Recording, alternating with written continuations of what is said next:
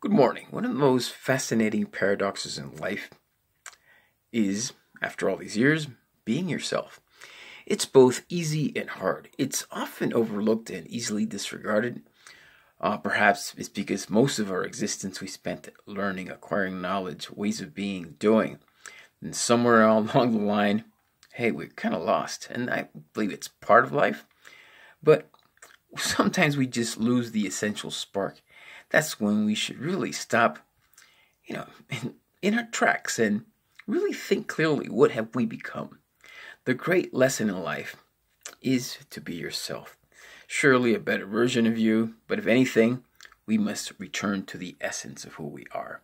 Realize that the essential part of life is not action or perseverance, it's being yourself first, then the action and perseverance. Because if you're not yourself, the action and perseverance are quite useless. That doesn't mean disregard others. It means if you want to be fulfilling and have a fulfilling life, it means fill your cup first, and then the action and perseverance and the life purpose and what have you. Thank you, and enjoy a great day.